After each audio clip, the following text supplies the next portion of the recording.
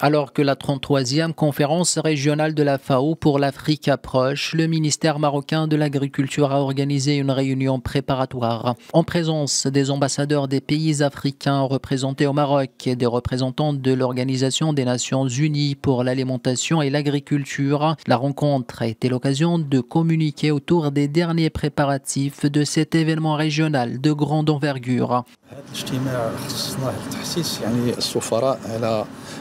Cette réunion vise à sensibiliser les délégations africaines pour assister à cette 33e conférence régionale de la FAO pour l'Afrique, afin de débattre une thématique qui intéresse notre continent, à savoir la résilience alimentaire. Notre continent subit les conséquences du changement climatique et des perturbations géopolitiques, ce qui a un effet sur la sécurité et la souveraineté alimentaire de nos pays.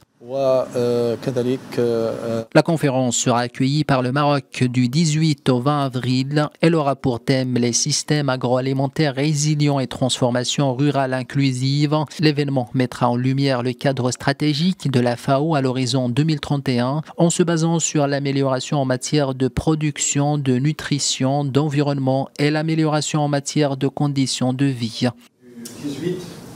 Toutes ces sessions, toutes ces consultations vont fournir, on produit des recommandations qui seront aussi discutées par les ministres à la session qui aura lieu du 18 au 20 avril.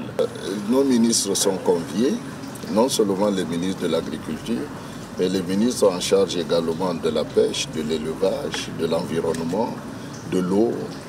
Tous les ministres, en tout cas, qui ont un rapport avec l'agriculture.